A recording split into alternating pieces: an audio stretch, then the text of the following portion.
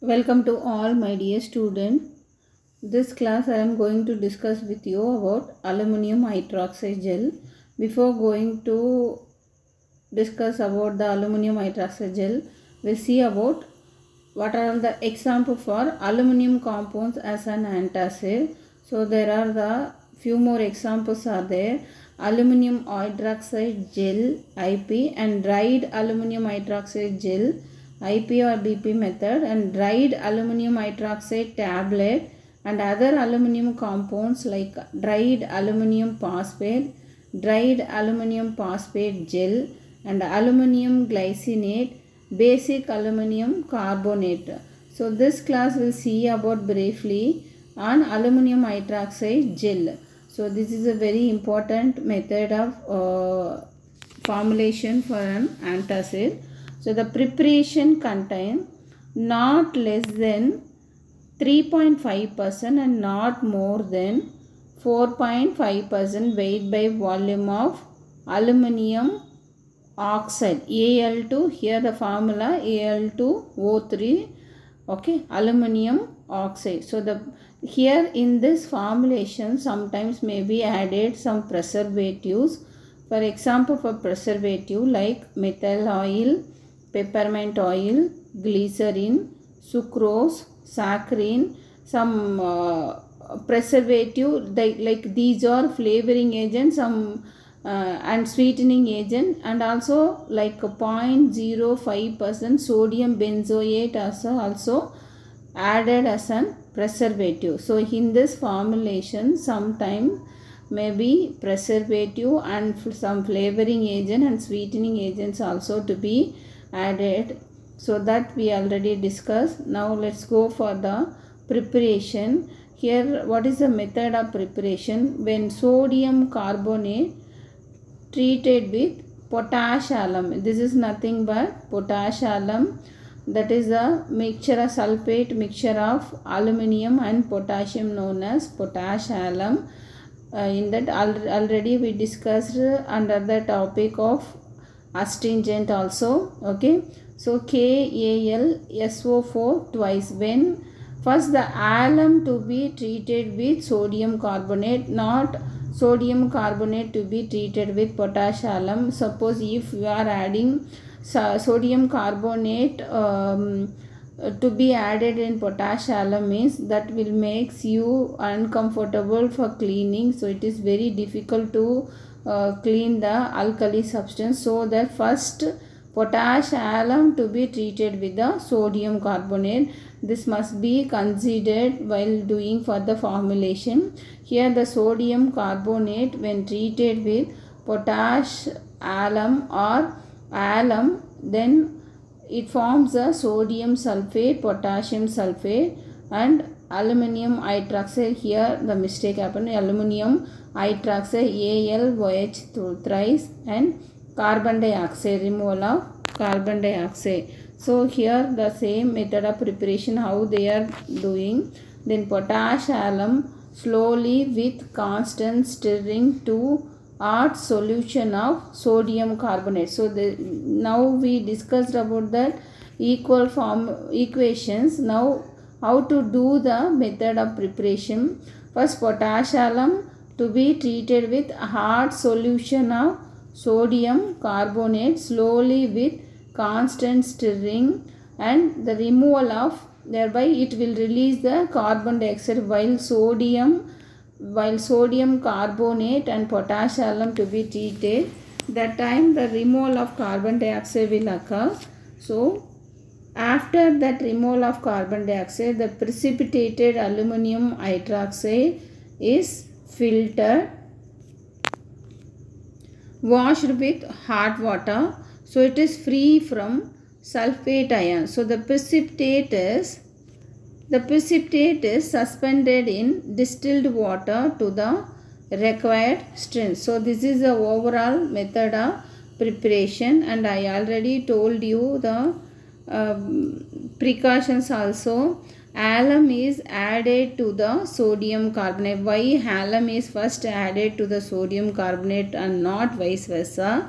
Because During that time, alkali sulfate, when alum react with KAlSO4 twice, react with sodium carbonate, that will produce the alkali sulfate. So is formed. It is difficult to wash, so that first alum is added to the sodium carbonate. Next we'll see about properties of the aluminium hydroxide gel.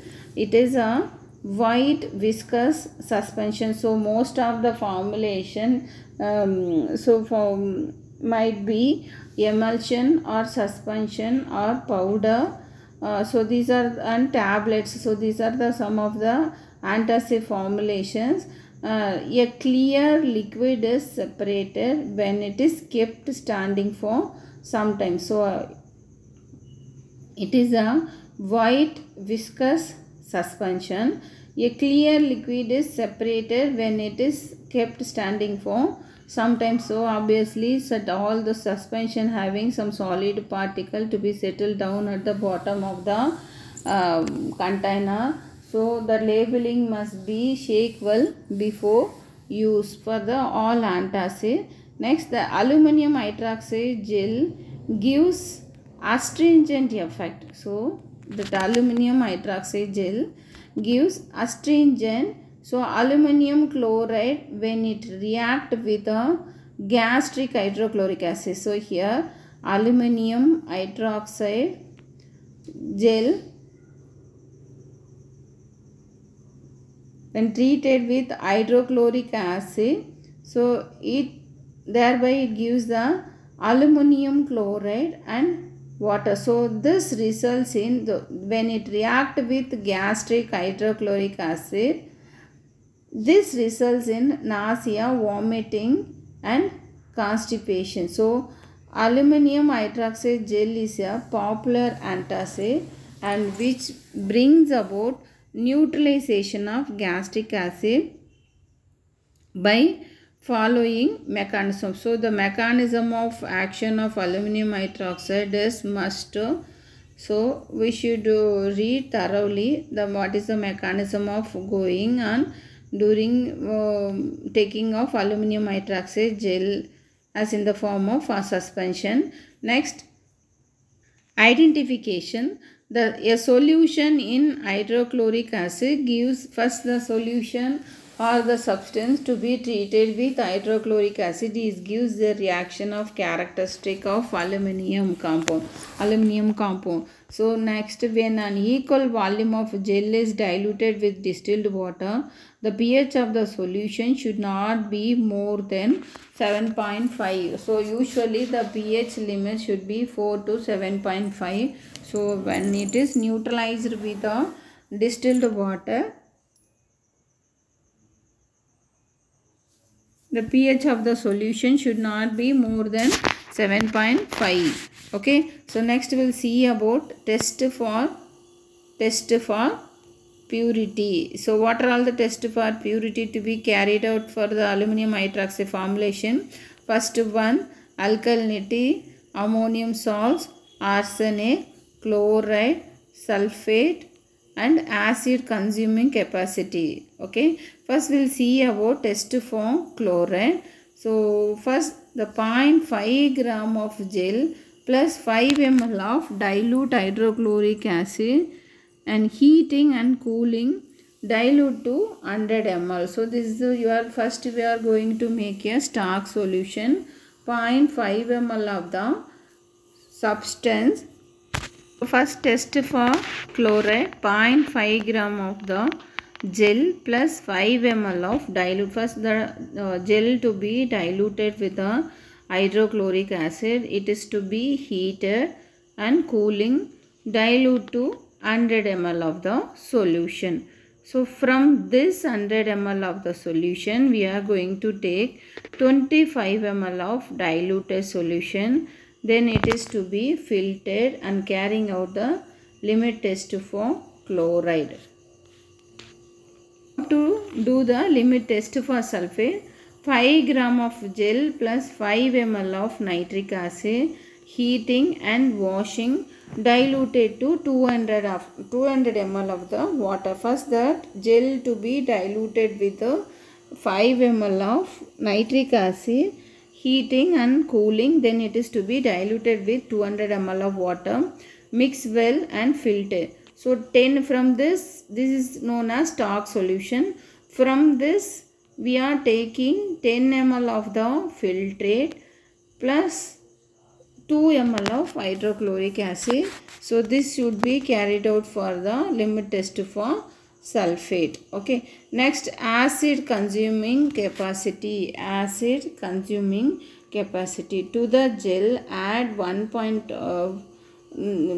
gel to be taken in the flask and add 50 ml of 0.1 N hydrochloric acid. The content are shaken at 37 degrees Celsius for 1 hour. So how acid consuming capacity to be carried out? First, the 1.5 ml of gel to be taken in a conical flask and add 50 ml of 0.1 N hydrochloric acid. This whole content to be shaken at 37 degrees Celsius for 1 hour and titrated with 0.1 N sodium hydroxide. Here bromophenol blue as an indicator. So here the 1 gram of gel should consume not less than 12.5 ml and not more than 25 ml of hydrochloric acid. That means during an titration, so it should consume not less than 12.5 ml and not more than 25 ml of the 0.1 N hydrochloric acid. Okay. So next we will see about acid. Acid is nothing but complexometry titration by adapting acid base titration. First, the 5 gram of the substance to be diluted with hydrochloric acid. The solution is now warmed on a water bath. The solution is now warmed on a water bath. After cooling, this is transferred to 100 ml conical flask. So this volume made up to 100 ml. So from this is known as stock solution. From this we are taking 20 ml of the solution plus 40 ml of 0.05 disodium acetate and for 80 ml of water using methyl red as an indicator. So here in this reaction, so if in the conical flask we are going to take 20 ml of the solution and 0.05 disodium acetate 40 ml and 80 ml of water and methyl red, neutralize it with the 0.1 N sodium hydroxide when the color changes to red to yellow. So after that the filtrate is heated for about half an hour. To this add 3 gram of hexamine and 0.5 ml of xylenol orange as an indicator. Now this mixture is now filtered with a standard 0.05 lead nitrate solution until becomes violet color. The color appears end point. So due to the formation of, why the color formation violet color appearance means because of the formation of lead xylenol orange. Okay, so each ml of 0.05 disodium acetate equivalent to 0.002549 gram of aluminium oxide. Then uses of this very effective slow acting antacid.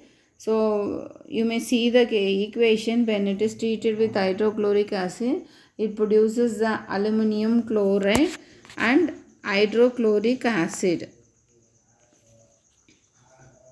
Okay, so next, it doesn't absorb an alimentary canal and also it doesn't produce a carbon dioxide. We already discussed about all antacid maximum that will produce a carbon dioxide gas in our stomach, so that the antacid should be formulated with the anti-flatulent agents. So here what is the advantages of aluminum hydroxide? It doesn't produce any carbon dioxide. Also it travels through alimentary canal. doesn't cause any systemic alkalosis also. So here the dose level 7.5 to 15 ml it causes 7.5 to 15 ml it causes constipation and is therefore administered along with magnesium salt, which is mild laxative. And the storage will be stored in a well-closed container, well-closed, airtight. You should not be freeze or dispensed. Thank you.